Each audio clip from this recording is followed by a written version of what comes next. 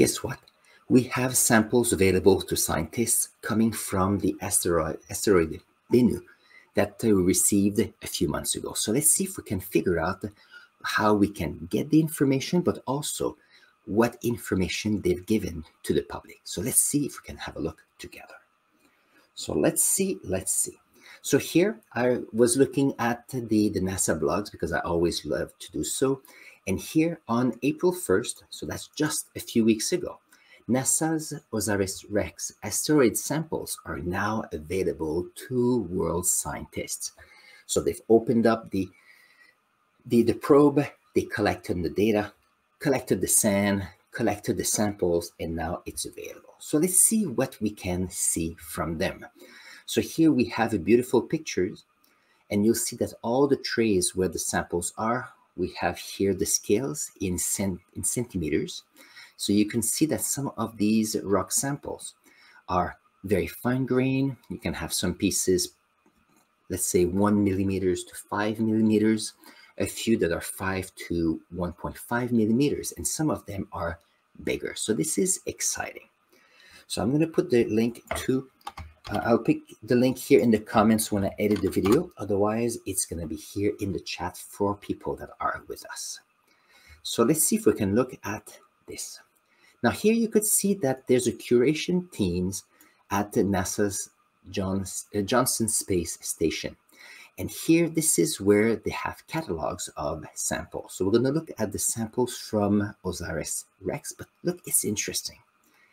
Look at this, we need to reformat our, perfect. So the curation department has samples from the moon, from meteorites, stardust. So we collected dust coming from, let's see, from comets going through our solar system. We also have cosmic dusts and a few other things. So here we have a team and they just take care of samples. So Bennu asteroid samples, we collected, I think it was about 120 grams or so. Only 25% of those samples will be available to scientists right now. So about 75% of those will be available for future scientists, 5-10 years down the road, or even 50 years down the road. Keep in mind that technologies are getting bigger, are getting better with the years. So therefore, it will be a great way to learn more about the samples. Keeping in mind that we still have lunar samples available that haven't been touched yet. And keep in mind that when these came here on the planet in the 60s and 70s, probably the 70s, so that's 50 years ago. So we are learning about lunar rocks that were collected on the moon 50 years ago. But think about how technologies have changed in the last 50 years. Precision and the type of equipment we have. So I think that's why it's important to make samples available, but also keep some for future generation. So here it's there's a lot of text, but here if you go on OSIRIS-REx sample information, we have what we call images, and we're going to have a quick look at this. It's always interesting to see images of what exists out there because that's a good way to learn. So here, there's a list of all the steps that scientists and tech have taken to open the container with the samples. So every time they went into different parts of the canister, so if there were samples, they were collecting them. So let's see. So when they opened it up, let's see if I can give an example. So here's an example where when they opened the first canister, where is it? My internet today. Very good. So here you could see the bolt, and you could see how you have the ring of where a piece of equipment was, and look at the dust that were within the outside of the canister. So what we have scientists opening it up, and every time there's some samples, anytime there's materials from Bennu, they were collecting it, they were gathering the information. So here I'm going to see about other ones. So here's another example. So here it's on the outside. So here we have the canister here, if I remember well. So we have dust that were all over. So they collected the dust to make sure that they could maximize all the materials.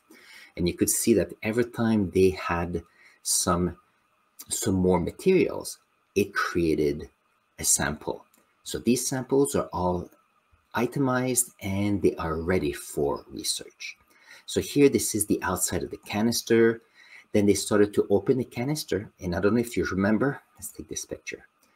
When they open it, so the canister is under this plate right here, we had, I think it was like 30 to 50 grams of materials on the outside here. They were still protected from the atmosphere when they came through the atmosphere, but it's still relevant samples that are ready to use. Now, these are not in the container where everything was sealed 100%, but they're still samples from the asteroid. So that's something to keep in mind. And you can see how it is.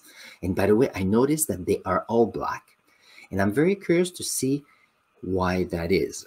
Because the first thing you could think would be, oh, it's like charcoal. But charcoal is made of organic matter.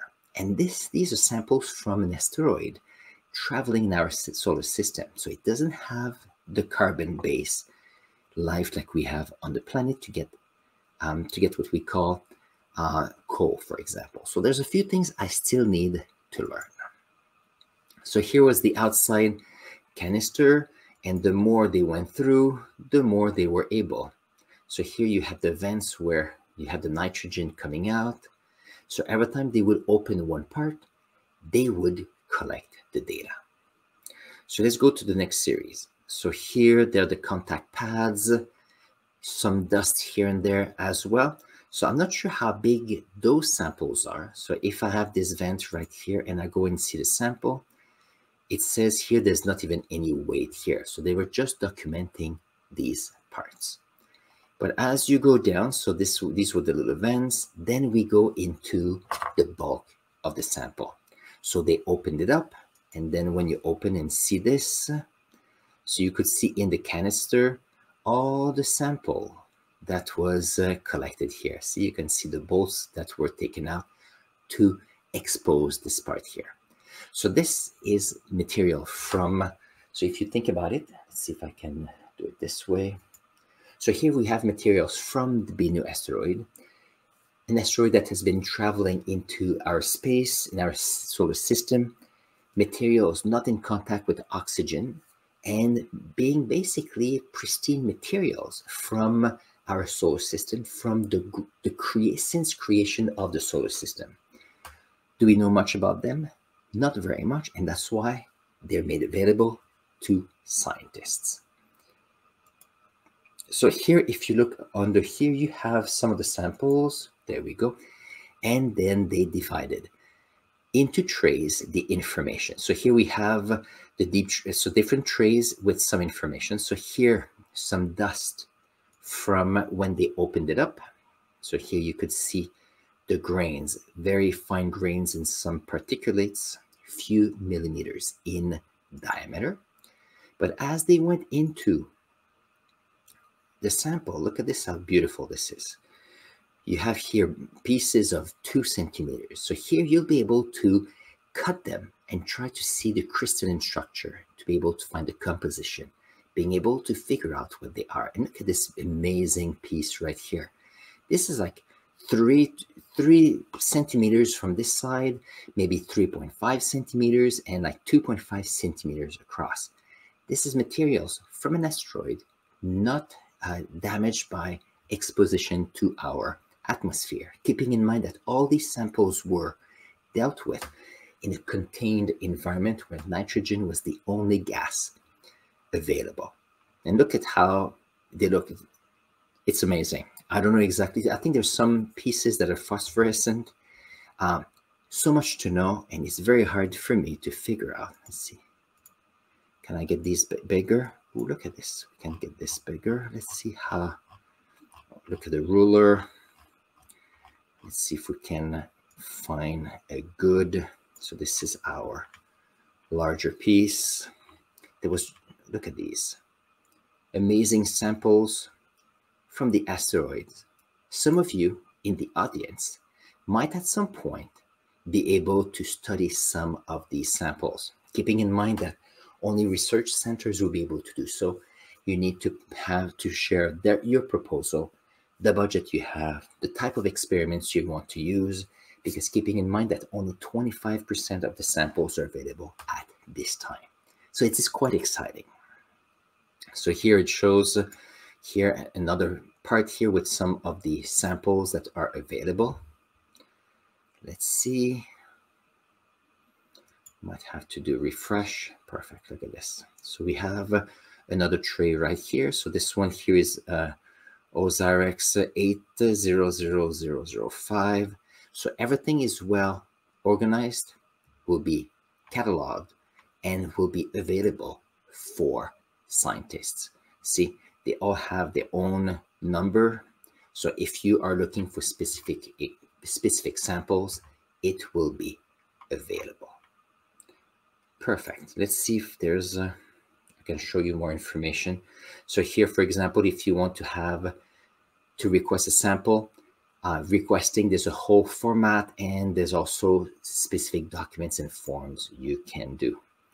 So keeping in mind that all of these, they've cost tens of millions of dollars to have access, and therefore they don't want to give it to everybody, but still lots of possibilities to do so. Excellent. So this is basically the information we have about OSIRIS-REx coming, as I say, April 1st. I'm sure the scientific community is very excited with this new type of samples. And if you have a chance to play with some of them, please tell me. I'd be more than happy to have a conversation for scientists that are working with these samples. If it happens that you have any questions, put them in the comments below. I'll be more than happy to do some research to answer them. Otherwise, I'm going to put here on the side, probably on this side right here, a video that I did when OSIRIS came back here on Earth with their samples. It was quite exciting, and it's still something that interests me greatly. We're talking about matter from outer space, from which we can learn so much. As a geologist, it's exciting. And on this, I'm going to share here the link, and I'll see you in the next video.